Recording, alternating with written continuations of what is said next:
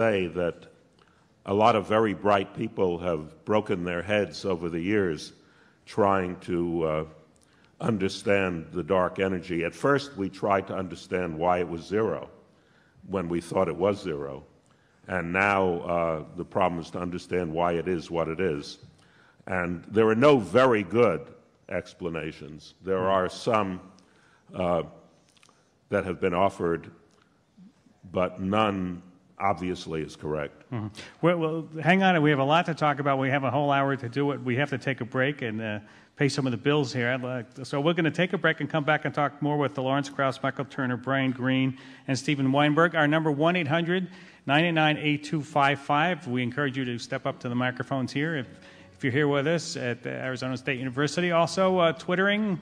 Send those Twitters in, and our phone number, as I say, 1-800-989-8255. Stay with us. We'll be right back after this short break.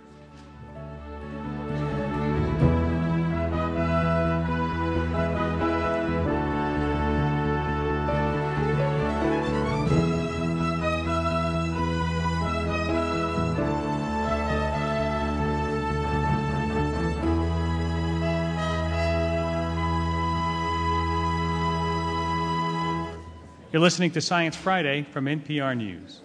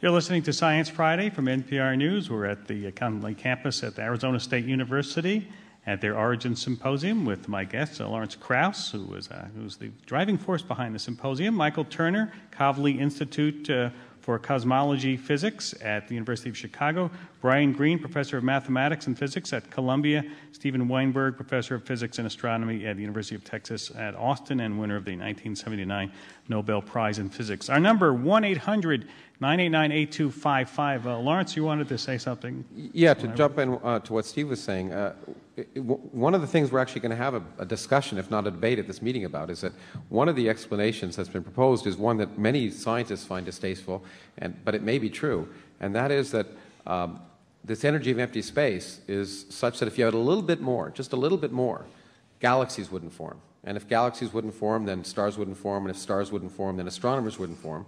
So the argument is the universe is the way it is because there are astronomers here to observe it.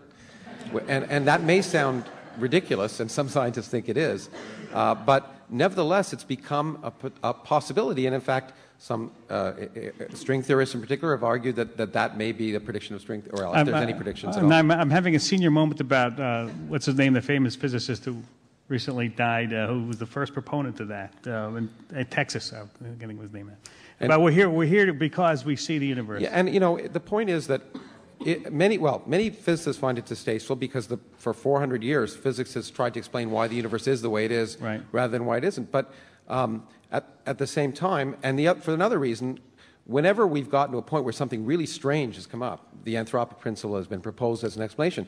But in this particular case, it's such a dramatic and difficult thing to understand, and it's also, there are theories which provide a natural mechanism for many different universes, and string theory is one such possibility, that give that additional strength. And so there's a huge debate in the physics community about that principle. Gentlemen, feel free to jump in at any point if you want to add something. Hey, I'm struck by what you said about the dark, the Holy Grail now is the dark energy, because just a few years ago we talked about uniting the forces of nature as the Holy Grail, uniting gravity with the other forces, and that's sort of gone into the background, Michael. I sort of faded a bit.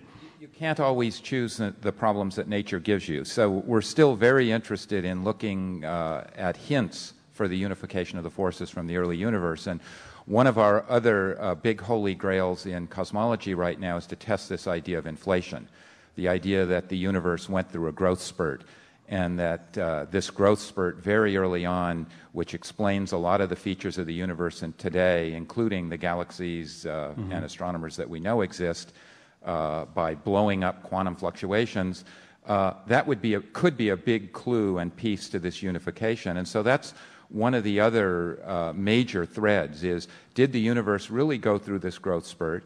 And thanks to the instrumentation we now have, particularly measurements of the microwave background, we're starting to test this idea. And what we might do in the next 10 years, probably more likely than solving dark energy, is to figure out when and if inflation took place.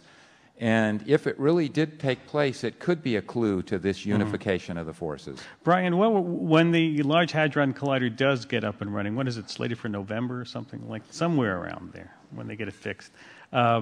What particles, Michael mentioned the particle, what particles would help you in your string theory ideas? What would you like to see come out of that?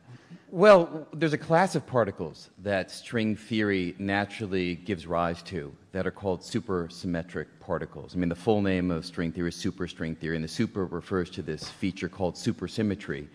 And the idea is that for every known particle species, electrons, quarks, neutrinos, there's a partner particle that we haven't yet seen. For the electron, the supersymmetric electron, or the selectron. For quarks, quarks, neutrinos, neutrinos. You know. Is that because we think nature is symmetrical or likes to be symmetrical? Well, there are a number of pathways that lead to this idea. And one is this notion of unifying all the forces. So string theory is an approach that naturally does unify all the forces. But what comes along with that unification is this supersymmetric quality. Right. So that's sort of one approach. There also are some experimental hints that this actually is a better way of describing existing data. So there are a number of avenues of thought that lead to this idea, and we'll look for the particles and see if they're found. What about this thing called the Higgs boson? The Higgs boson is another important particle that I'd say the majority of physicists think we will find at the Large Hadron Collider. And it's the particle that gives mass to the conventional other particles in the world around us. So the reason why the electron has the mass that it does according to this approach is that we're all immersed in a kind of Higgs ocean, a Higgs field, a misty Higgs molasses, if you will. And as the electron tries to go through this Higgs molasses, it experiences a resistance to any acceleration, and that's usually what we call mass. Now, if this Higgs molasses is around, you should be able to hit it really hard, which you'll do at the Large Hadron Collider, and chip off a little piece of it. And that little piece would be a Higgs particle, and we'll look for that. Stephen, do you think we'll be more upset if we find it or more upset if we don't find it? Well, I think it'd be a lot more exciting if we don't find it. Some of us are dreading that what the LHC will find is a single electrically neutral Higgs boson where it's expected with a mass of let's say 130 or 150 times the mass of the proton, and nothing else. I think that would be the worst possible outcome. Much better outcome would be if they didn't find it at all. Why? If they're going to look for it, why is that? Yes, then we have to go back to the theoretical drawing boards. I mean, there are theories that manage to explain masses and explain why the different interactions don't have the same properties, so-called broken symmetries. There are theories that don't have a Higgs boson in them, and those theories might turn out to be right, although they have problems. They're not as popular as the theories in which the Higgs boson appears, but it would be exciting to be sent off in a new direction. But it would be really boring just to find the Higgs boson. Well, let me, Lawrence, I'll move back to you all in a second. Why? This is something I haven't heard from physicists. Well, no, but I mean, I think it's the biggest misconception about science is that somehow scientists are happy understanding things. In fact, if you're a theorist, you're happiest when you don't understand things, because there's a lot more to understand about nature. And in fact, that's the other thing that I think Michael was referring to. Nature surprises us. And that's the great thing. I mean, if nature wasn't more imaginative than we were, we could just sit in closed rooms and just come up with theories of everything. But in fact, nature surprises us. And every time we put a new window on the universe, almost every time, it surprised us. And dark energy was just came out of nowhere. Right. And so that's what makes science exciting. Is in fact the search is not understanding, and for many people that's uncomfortable. For scientists, that's the best. To be perplexed is the best state of mind to be in. And just to add to what Lawrence said, I think Stephen saying that particularly illustrates it, because the Higgs particle finishes his story, his unification of the electromagnetic and the weak force. And so here we have Steve Weinberg, instead of saying, oh, all I want for Christmas is the Higgs from the LHC, what he really wants is clues about where to go next and new puzzles. And I think that's what scientists are all about. Brian, tell us a little bit more about it. Yeah, I mean, I think this is a really important point, but Thank you, it's one that really even has an important implication for how we go forward with funding. I mean, if you find nothing at the LHC, that would be really exciting to us. But imagine going back to the funding agency and said, you know what? Here's what we found. Nothing. I hate it when that happens. But if you have a public that really is attuned to what science is about, which is going into the unknown and not finding what you expected, and that's what really gets the juices flowing, then a result such as we didn't